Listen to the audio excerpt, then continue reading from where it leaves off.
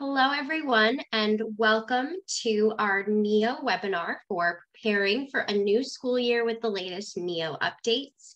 I am your host, Eve Sherman, and I am an EdTech specialist in North America. So a little bit about me, I'm a licensed educator, a volunteer youth crisis counselor, and I have a bachelor's and master's degree in both education from North Carolina State University. And my passions include activism and advocacy for public education and social justice. So for those of you that might not know, NEO is a learning management system that makes it easy to create and manage all learning activities, whether it's building online classes, assessing students, enhancing collaboration, or tracking achievement of any kind.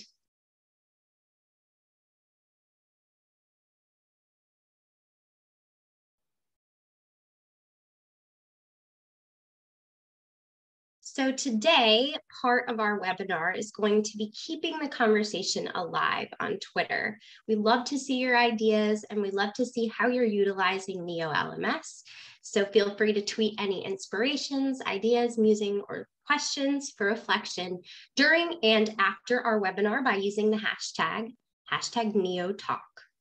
We can't wait to hear from you. So first, I'd like to start off with a poll. Now, I want to know what you're hoping to gain from this webinar today so that we can get a better idea of what you came here for. So a clearer understanding of how to utilize best practices through NEO LMS. B, a chance to get the inside scoop on product updates. Or C, an opportunity to make connections with other educators.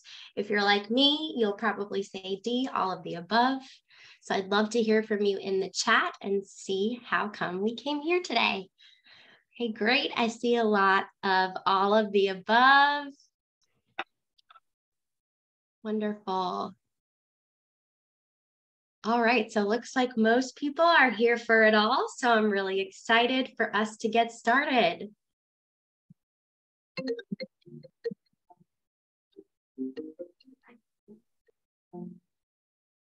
Hello.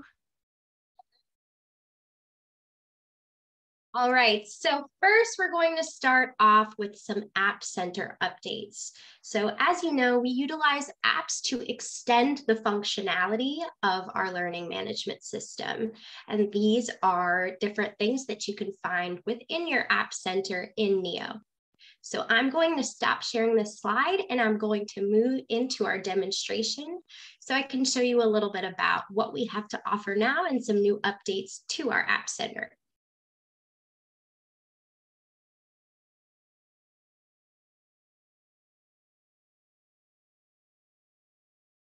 So as you can see now, we have our App Center page, which can be found under Admin and App Center.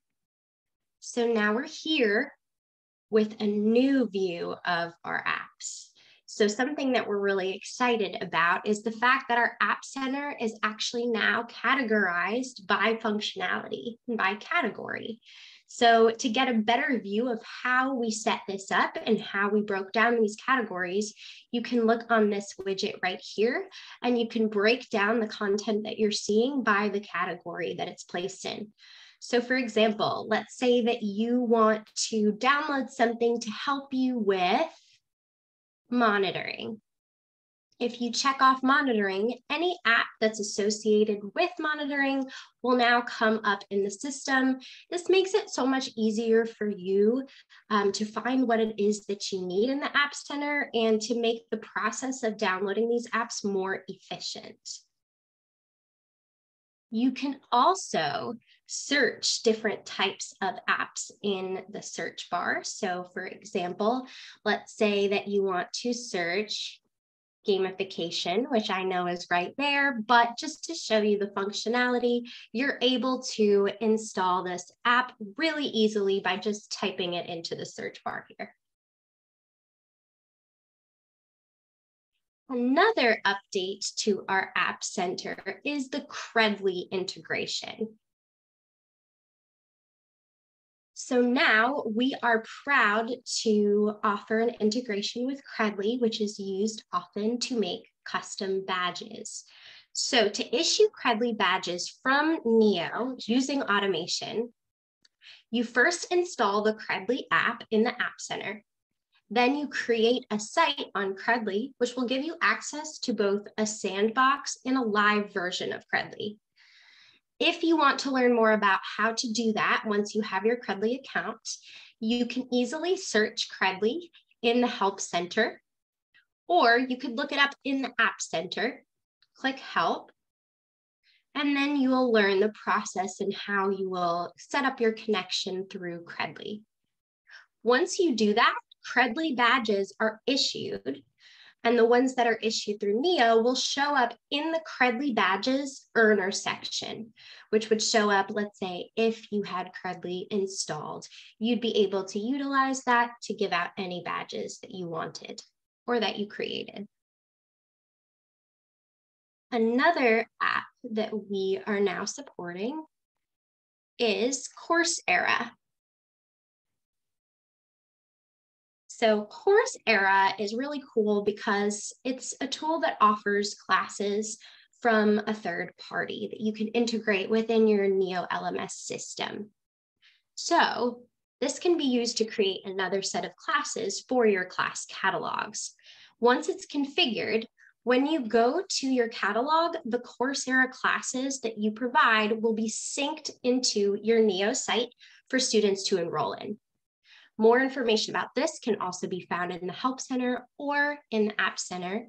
If you look up Help, you'll see a really detailed list of steps on how to incorporate Coursera into your catalog. If you would go to your course catalog then, it would actually show up so that you would have a tab that would say Coursera, and you would be able to see those courses populated within your catalog. Now we're going to move on to updates to organizations. So to start, we're going to hover over organizations, and we're going to go to our list.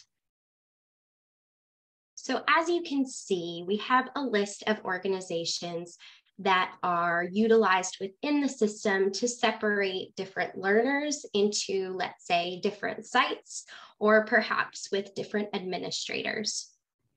So now we actually offer top level and bottom level organizations. So this supports a hierarchy structure that will allow you to switch up the permissions and kind of manage the structure of how your students are engaging in a learning experience. So for example, ASF here is our default organization. This is located as a top level organization. So the people that are administrators in ASF have the permission to control or to manage what's going on in any bottom level organizations. So since School A is a sub-organization of ASF, any administrators here would be able to manage what's going on in these organizations as well. This kind of helps you make your experience more efficient and helps you really categorize who you want to have what experience within NEO. As well, you can now add and delete organizations, but we made it a little bit easier for you. So previously, you could not delete an organization if it had any associated classes, groups, users, or resources in the organization's library, including those that were in the trash. But now we've simplified this process so that if you delete an organization that has any associated items, we provide a summary as well as dropdowns to move those items to a different organization. So once you've moved them all to their desired locations, you can click try again and the delete will be complete. So I'll show you how that works. So let's say that we're going to delete the Sacramento Adult School, which as you can see has students, teachers, TAs, classes, etc. So this is something that you're not going to want to just disappear forever unless everything in it were to go too. So if we wanted to delete it, we could check it, click delete, then okay. And then as you'll see, instead of it just deleting, you now have a list of what's included in the Sacramento Adult School. You have the option with a drop-down menu now to include all of these things in another organization within your site. So for example, let's say that you wanted everything to move to ASF, you could utilize this dropdown, or if you want things to go to different places, perhaps your classes will actually move to organization A, you can set it up that way as well, so that when you do successfully delete the organization and try again, you'll be able to actually find those courses and resources in a new place. Another update to our organizations is that you can actually manage your courses now from an organization page. So for example, if I'm clicking on one of my organizations, I can go to this left tab here, click on classes, and now I will only see classes associated with this organization. This is really just more of an efficient way for you as an administrator to be able to go into your organizations and see how your courses are being used, to be able to know where these courses land, and to just be able to kind of go in, publish, unpublish, lock or unlock, or, check and see how things are going within that particular space. So this is a really efficient update, and it can be used for any organization that has courses associated with it. So now we have some updates on mastery. So we are trying really hard as an organization at Cipher Learning to make mastery a really core part of our system. We know how important it is to associate competencies and skills with either jobs or paths that learners will go through to become more efficient in whatever it is that they're striving for. And in a lot of cases in schools, we have our standards or competencies that are associated with different courses, or perhaps with the completion of a certain grade level. So we just released an important new feature that allows you to specify the mastery calculation rules that are used when calculating mastery values that are displayed in the home dashboard. So here in mastery, or in the profile mastery area.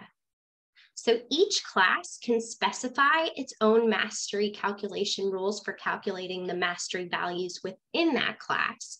And these values show up in the class's mastery and students tab. So I'll show you what that looks like first. So let's say that we're going into a class and we're going to mastery.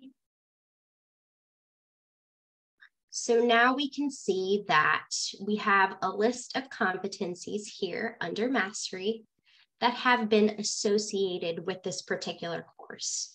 So these are the standards or the competencies, and we can see how well they're being covered with this color indicator. If you click on options, you can set the rules for how your mastery is calculated for just your course. So this is not a site-wide mastery configuration. It is just within a course. So anything measured for mastery within the specific course can be configured here. Now you can even change the mappings. So you can, what I might do is change the names to maybe mastered, approaching, and developing. You can change the colors, and you can change the minimum threshold as well for how well your competencies are going to be covered and how you want that to be measured. However, The mastery widget, so now we're going back to the home page, and the profile mastery area calculates the aggregate mastery values for a student and take into account all of the competency values regardless of which class they originate. So some might ask, well, what happens if each class has a different set of mastery calculation rules? Which should be used? So before this, we would pick one class that provides the competency values at random. This is clearly not ideal. So to address this issue, you can now set up a default mastery configuration that is used when calculating mastery whose competencies can come from multiple sources. To set this up, you would click Admin, Mastery, and then you can configure your site-wide desired settings for mastery. So this is for the entire site, not just a course. And you can add rules as well. So that, let's say, if you have a competency here, and you can select certain standards or competencies, you can add an action that happens once that competency is mastered by a learner. So let's say that someone masters these competencies that I chose, you could award them a badge, let's say. So maybe you're doing this for a site-wide game, and you want to award someone a gold star for achieving that competency and for mastering it. You can set that rule so that the learner that achieves it is now earning this badge that will go on their profile. As well, you can check to see on your own page or on the page of a learner in your mastery widget here, how well the competencies that are part of your goals as a learner are being covered.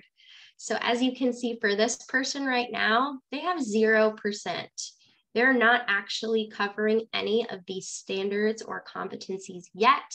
So hopefully when they do, they'll get a rating that shows exactly how much of them they've accomplished. So for example, it might be 95%, or it might be 10%. It'll give you a great way to be able to see that here.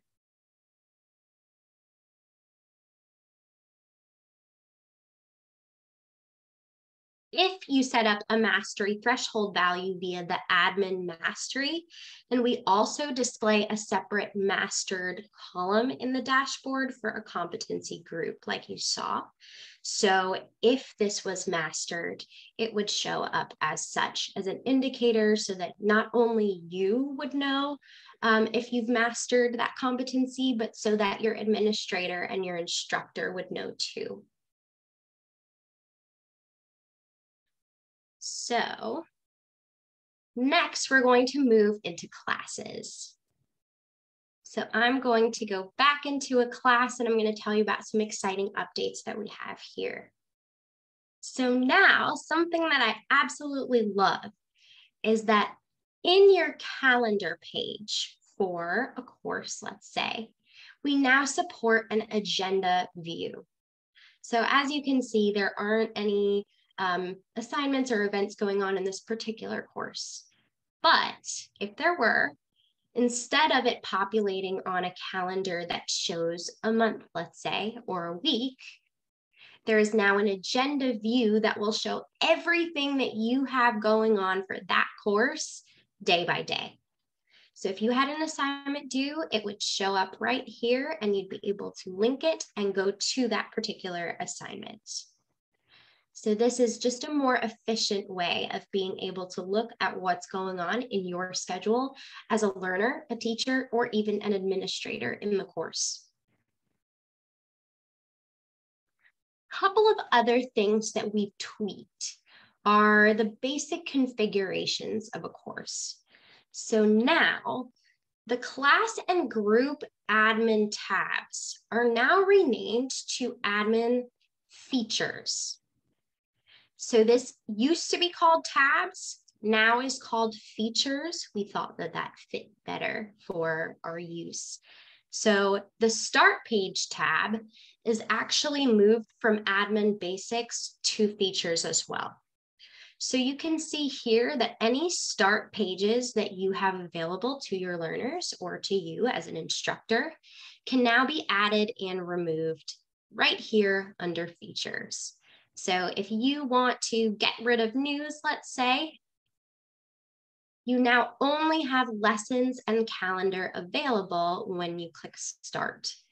Maybe you want to add a welcome page or perhaps a dashboard. Now you'll have access to a course dashboard, which gives you the look and feel that the site-wide dashboard might have, but specific to your course.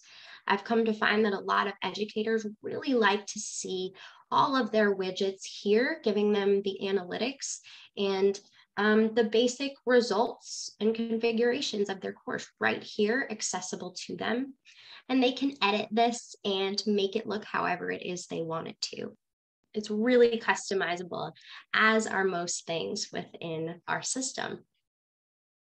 We've also added a new automation action. Now, if you're like me, you love automation because it makes our lives more efficient as educators. There's so much to do that if something can be a little bit easier for us, the NEO team's going to try to make that happen for you. So what you can do, let's say, is when a course is finished, maybe you want to add a rule that when the class is finished, so right when it's done, you now have the option to unpublish a class. So before, that was something that you would have to manually do. So if it's a class that finished, you don't want anyone to join it. You don't want people to see that it's still available because the course is over already. If you have it automated so that the course is unpublished right when it finishes, there's no more work for you after that. All you have to do is enable this. You can choose to send it to teachers and administrators or just teachers. And then you have that action set in place to take one thing off of your list for when you're finishing up the school year or wrapping up a particular course. As well, we now support, now let me get into a course with a quiz.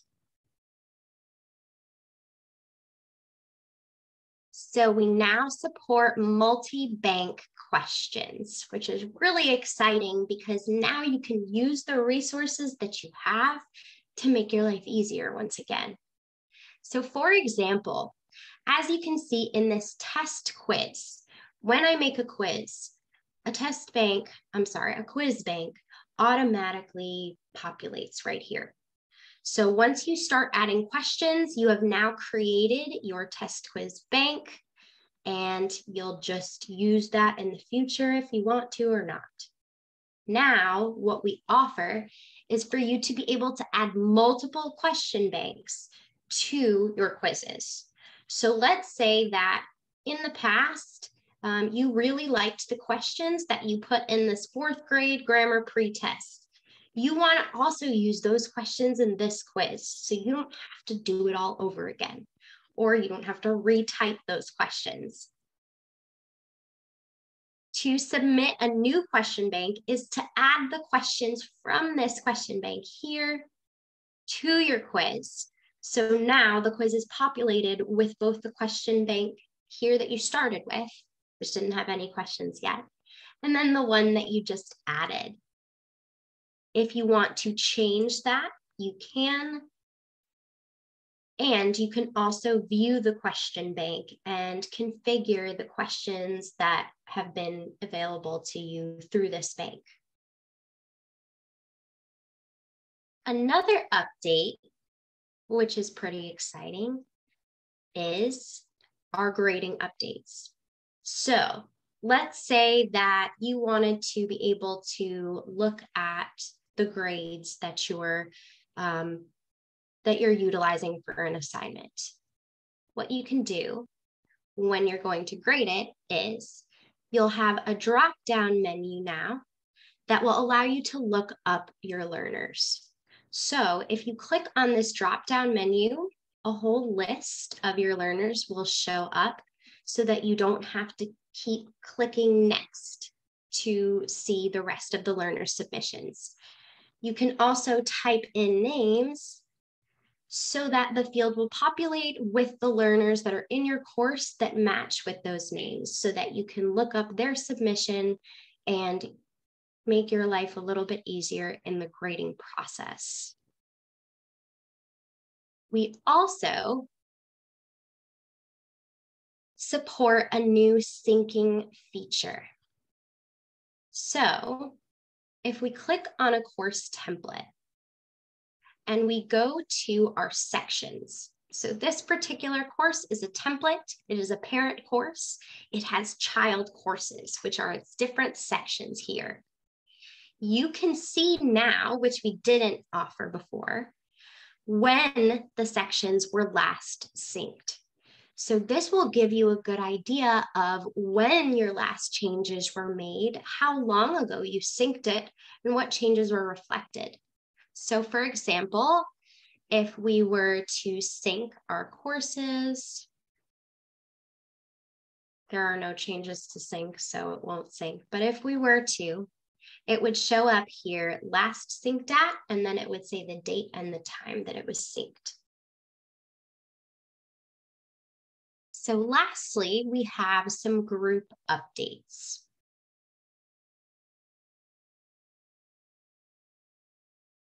So now we're here in a group which we're trying to make more consistent with the look and feel of our courses.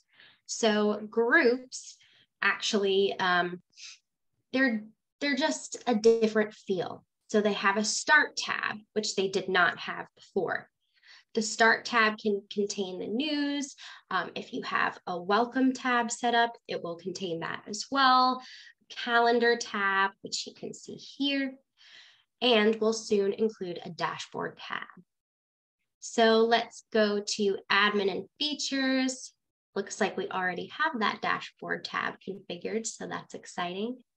You can click on it, and now you'll have a group dashboard, which sort of mimics that of a course, but it contains the data for that group. As well, we have a new type of role in a group.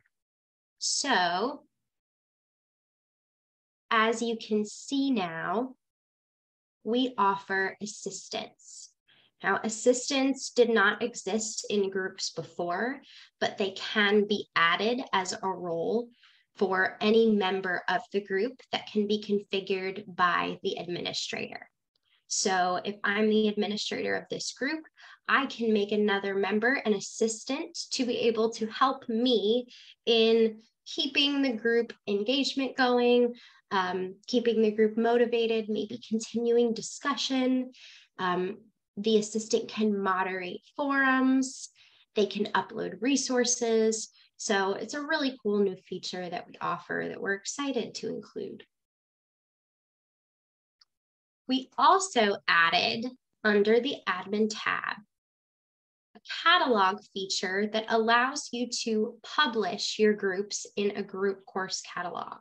So let's say there's a group that you might want your learner to explore and decide to join if it seems interesting to them. You'd want to publish that in the catalog here so that they can actually go view that group and possibly join. Let's say that there are groups you don't want everyone to join. Maybe this group is just for teachers.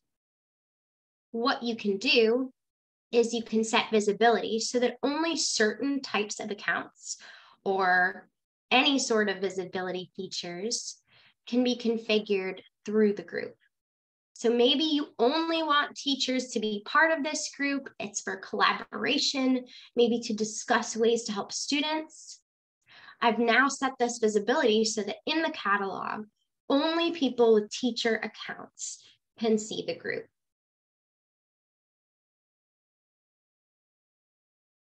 So I believe that is it for the demo portion of this.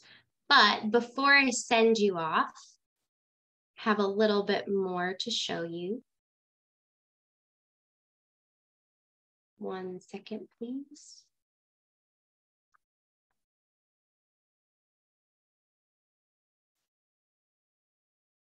So now that we've gone over some of our newest updates, I'm curious to know which updates you're most excited to try out. So one more thing that I want to show you actually before I get to this poll that I almost forgot about, and is one of my favorite things, is our new question types. So if you go to classes, let's go to a random class. And let's say that we want to include a survey. So I'll create the test survey. So now with our surveys, we actually support new question types. So we now have scales and matrices as part of our new update. So the scale is cool because it allows you to rate different things. So for example, how well did this course teach you empathy? Let's say students, or whoever's taking the quiz or the survey in this case, can rate the course on a scale of anywhere from 2 to 10. So let's say that it's a scale from 1 to 5, and they can give it a certain number of stars. So this might be great for course reviews, perhaps for reflection on different assignments or learning paths even, and you can make it required or not. I'll show you what that looks like in a moment, but before I do, I'd like to show you the other type of question, which is a matrix question. So this will allow you to select choices from within an X by Y matrix, and I'll show you how that works. So how challenging was this course? Might be a question you'd ask. You can select it as a radio or a checkbox matrix. You might create 1 or 2 rows depending on how you want it to look. I'll put it down as course difficulty.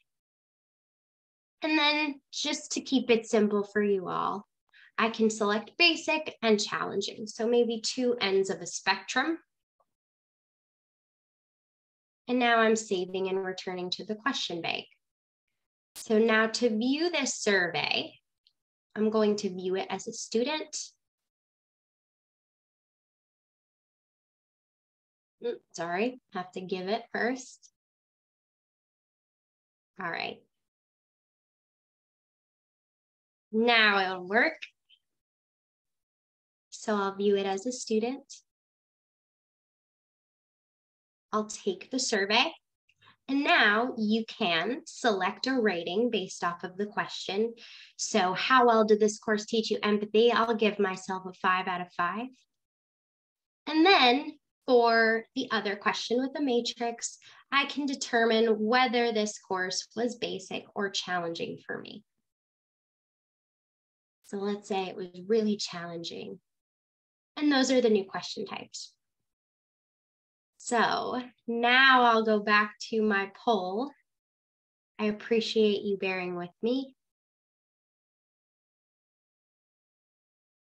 So now, which updates are you most excited to try out? Would it be scales and matrices, using the upgraded grading features, new group roles, or everything? Please feel free to write in the chat. Thank you all so much.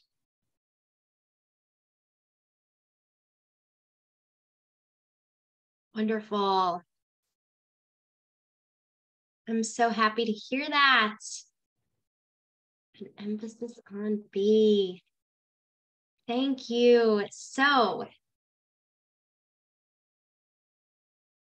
Now, again, I would love for you to continue the engagement as much as possible. We love to hear your ideas and inspirations, so please feel free to tweet about what you learned today, whether it's now or in the future. You can use NEO Talk and we can discuss ideas through our professional learning network online.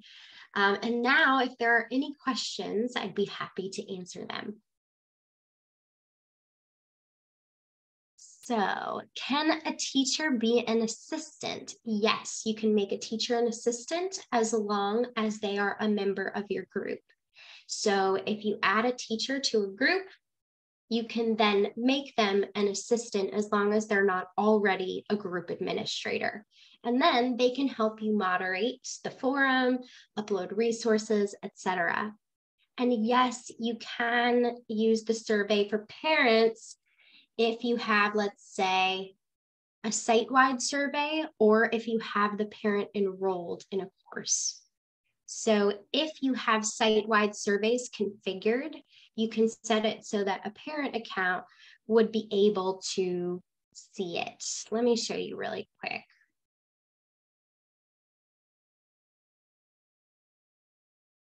So it would just depend on if we have that. I don't believe we have it downloaded in this one. Let me check. Sorry, I'm logged in as another user. All right.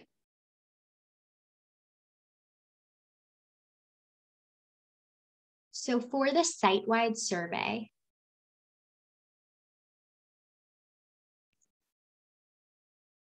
you have to have it installed in the App Center. So if you type in even just site, it'll come up, you'll install it, and then it should come up under surveys. Then you can add a survey here that can be given to anyone that has a role within the site. So it doesn't have to be housed within a course, let's say. It can be something that's site-wide that would then pop up on the to-do list right here. So it would show up here and it would say site-wide survey, and parents would also get a notification if you set it so that parents can take the survey. No, you do not have to pay extra for that. That will be included if you download it in the App Center.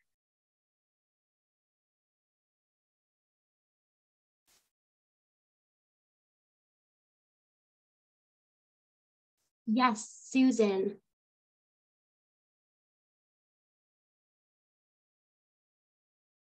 Absolutely, you can use groups for clubs and PTO. So when you're creating a group, you can make any group you want. It's really just a space for collaboration for really any users. And you can create a different type. So here you might put something like club, or I guess if it was the PTO, maybe you put topic, and then you can specify that that would be PTO. You can make the group private, so it's just for you, or you can make it organizational, so for your particular organization or for the entire school. So it's something that anyone on those levels can join. Can all officers be an assistant? Yes. So if you wanted to make it so that there were multiple assistants, you'd be able to do that. And you could make as many people assistants as you want. It would just be a matter of how many people you want to be able to moderate the forum or to be able to upload resources. The new mastery calculation is available to the top level administrators. So an administrator that's within your default organization will be able to set the site-wide mastery configurations and values. Thank you so much for your questions. All right, are there any other questions before we wrap up our webinar today? Okay, in the new assignment view, can we manually add assignments or do we import them from various apps we use? You can do either one. So let's say that we want to just upload our own assignment. We can go to a course. We can either create an assignment from your assignments tab this way, or if you have an integration that you have set up, that would be set up here, and you'd be able to import the content from that integration to an assignment. Or let's say if you already have the assignments created, you can utilize ones from your library. But what's cool is, let's say that you want to create assignment through one of your providers. Like I said, you can go into any lesson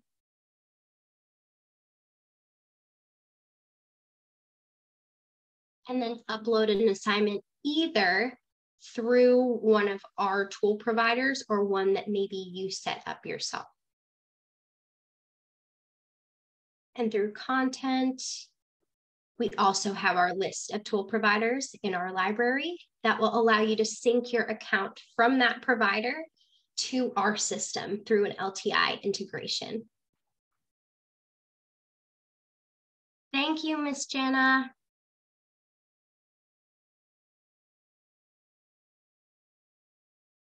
So are you saying, Susan, if it was in the publisher's content already,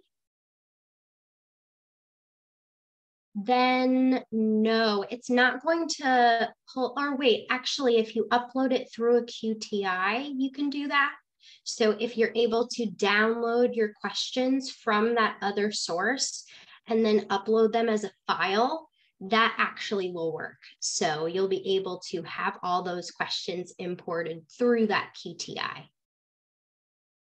And support can definitely help anyone with that might need some assistance.